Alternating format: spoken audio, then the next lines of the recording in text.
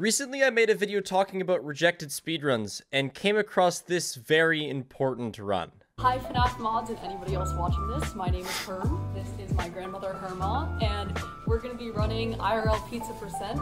I assume that the timer starts when I open the first ingredient, so wish us luck. I'm sorry we don't have a live split, but we're going to do our best. Okay, ready?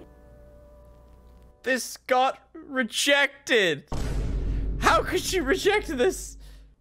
This is so fucking pure! Unfortunately, the category allows only one person. No! This is so sad. Herma has arthritis, so parts of the run would have been difficult for her to do without assistance. I'm verifying this shit. I don't care that I wasn't supposed to do anything. That shit's getting verified. Herma, you're getting onto the leaderboard. I want to see it right now. You deserve this, Herm. You earned this. After the video, the security breach moderation team reached out to me and told me that they'd be definitely keeping her run up.